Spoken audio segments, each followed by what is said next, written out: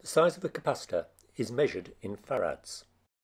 To explain what that is, let's imagine that we put a capacitor in series with a cell and then charge it up. But don't just charge it a little, keep charging it.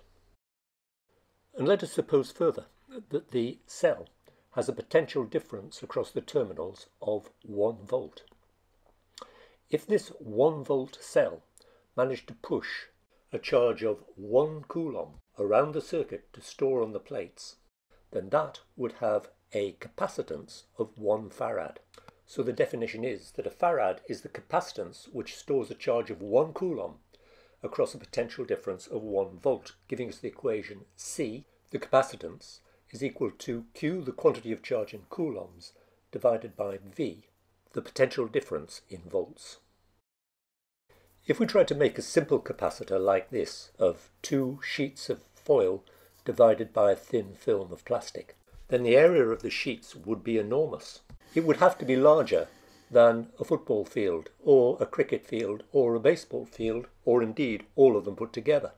In electronics, capacitance is usually measured in very small units, commonly microfarads, which is 1/1,000,000 of a farad, or 10 to the minus 6. Or for many applications, it will be in picofarad, which is 10 to the minus 12 farad. So, for example, these capacitors are 10 picofarad, 100 picofarad, and 1000 picofarad. Supercapacitors, with values of 1 farad and much more, were developed and manufactured from the late 1970s. They're used in applications requiring frequent charge-discharge cycles rather than long-term storage, for example in vehicle regenerative braking, and power backup in computer and other electronic systems.